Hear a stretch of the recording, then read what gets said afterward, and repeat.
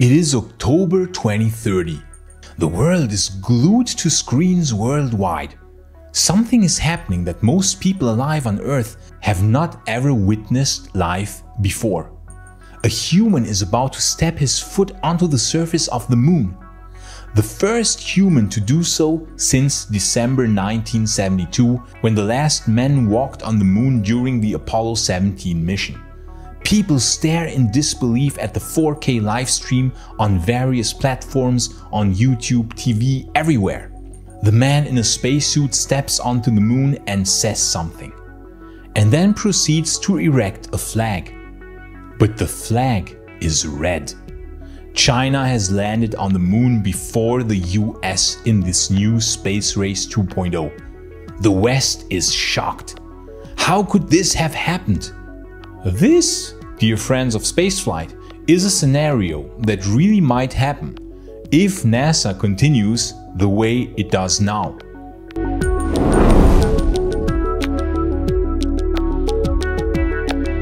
On October 4th, 1957, the Soviet Union launched the first artificial satellite into orbit. The US was completely taken by surprise and shocked. This event would later come to be known as the Sputnik shock. Later, the Soviets launched the first human into space on April 12, 1961, Yuri Gagarin. And again, the Soviets achieved a major first regarding spaceflight. These were all shocks for the United States of America, but these shocks had an immediate positive effect. Namely, that NASA was founded in order to coordinate the US space program, and that US Congress would approve a high budget for NASA so that the US space program would get the necessary funds which would allow the US to get back on top. And indeed, as we know in hindsight, this worked very well. While in the late 50s and early to mid 60s, it was always the Soviets who achieved all the firsts in spaceflight matters. The first artificial satellite in space, the first animal in space, the first man in space, the first woman in space, the first spacewalk. But from the mid 60s onwards, the tides, however, would turn, and then the US found itself on top. This of course culminated in the first landing of humans on the surface of the moon with Apollo 11. But as steep and sudden as the rise of the USA to become the dominant space power was, as steep was the fall. See, the problem here was that all this stuff was politically motivated. It was a childish competition between two rivaling superpowers who wanted to demonstrate the superiority of their respective political system. The USA got lucky because the Soviets' chief rocket engineer Sergei Korolev died in 1966, and from that point onwards, things went downhill for them. But as soon as the Soviets weren't a worthy rival anymore, and not even able to reach the moon at all with their own cosmonauts, US Congress did not see the necessity anymore to continue funding NASA at those high levels. And so NASA's budget started declining already from 1968 onwards. All plans for moon bases were cancelled, and Apollo 18, 19 and 20, which would have seen continued exploration of the moon into 1973 and even into 1974, were cancelled as well. And so as steep as the rise of NASA and of the US was, as steep was the fall. Because since then, believe it or not, nobody has ever been back to the moon. Everything that followed afterwards did not even come close to the impressive glory of the Apollo missions. Maybe except for Skylab, which was noteworthy in that it was an impressively large space station. But the Space Shuttle era and even the International Space Station delivered very little of real value and did not lead the US anywhere regarding space exploration. In fact, the US space program declined so much that after the retirement of the Space Shuttle in 2011, They couldn't even reach space on their own anymore, but had to book flights for a while aboard Russian rockets. Luckily, things look better now thanks to SpaceX. However, now the US finds itself wishing that they had continued the Apollo missions back in the day, realizing that it would have been pretty damn smart to continue building moon bases back in the 1970s. Because now, more than half a century after the last moon landings, the US finds itself faced with a new rival.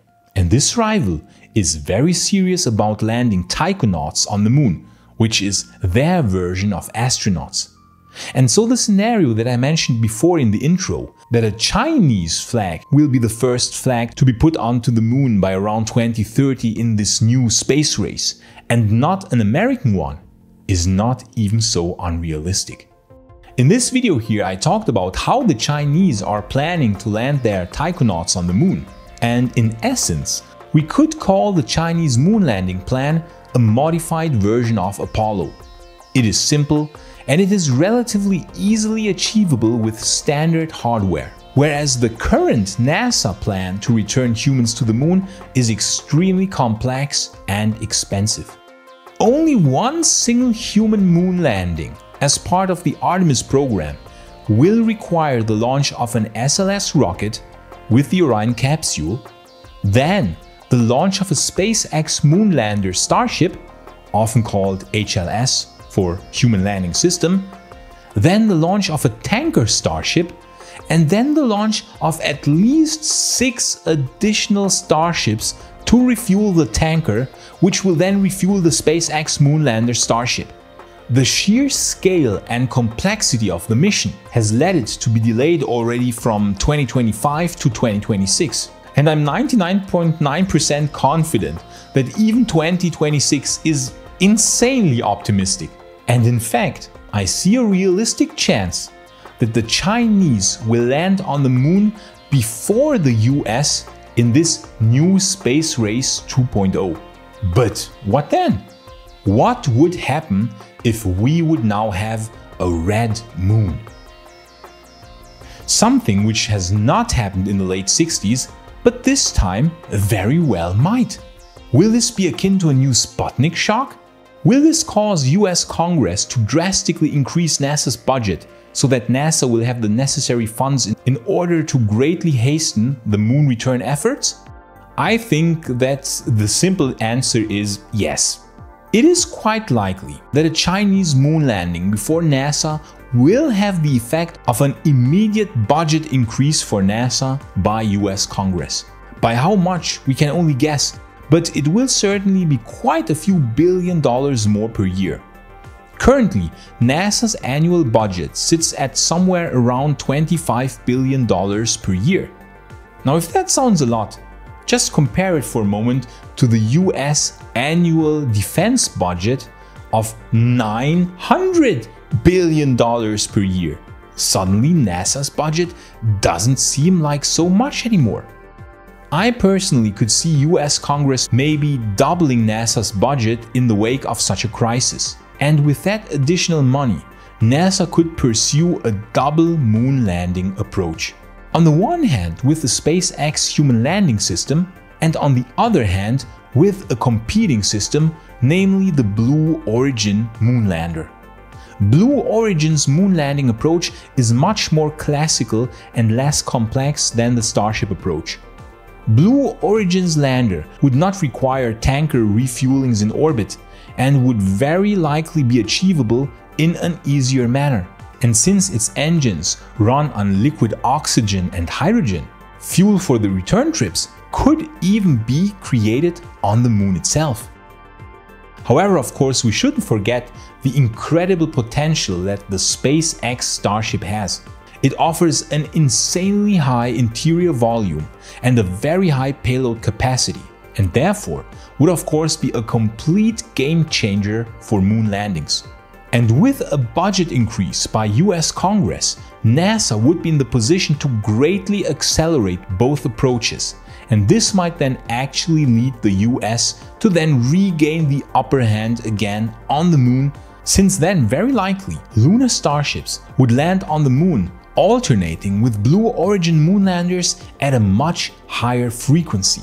Maybe NASA would even get smart and use the leftover SpaceX human landing systems as moon bases in and of themselves, by laying them onto the side and covering them with lunar regolith.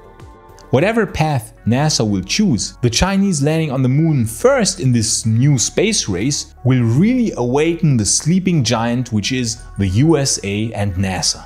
And in my opinion, we will then really see the moon race heating up. The Chinese response to that, of course, will be interesting as well, and I can really see an incredible space race taking place in the 2030s where both China and the US will build bases on the moon. And as long as the pressure from China would continue, NASA's budget would very likely remain high. So who knows, maybe it would actually even be beneficial for the US moon landing program if China would land on the moon first in this new space race 2.0. Maybe the US needs a second Sputnik shock so that good old Uncle Sam gets his act together.